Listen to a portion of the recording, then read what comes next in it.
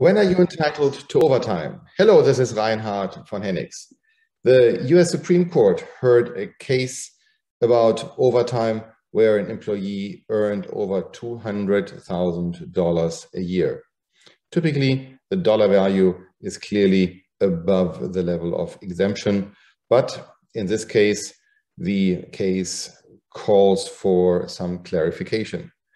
The highly qualified worker as well as highly compensated worker gets actually, and the case goes back to 2015, so add some inflation to that, a daily rate of $963 for each day worked. He worked as a supervisor for an energy solutions company in the oil and gas exploratory work, and therefore his overtime claim seems, for those who are on rather minimum wages, a little bit absurd.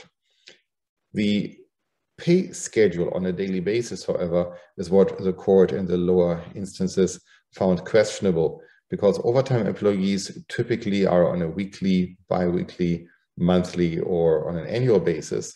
But here we have a daily compensation schedule. And therefore, the question is whether this is salary in the means of the law. While this case is not yet decided, my quick takeaway is as follows. If you have in your company some highly paid individuals, make sure that they are paid on a monthly or different pay schedule, but not on a daily schedule.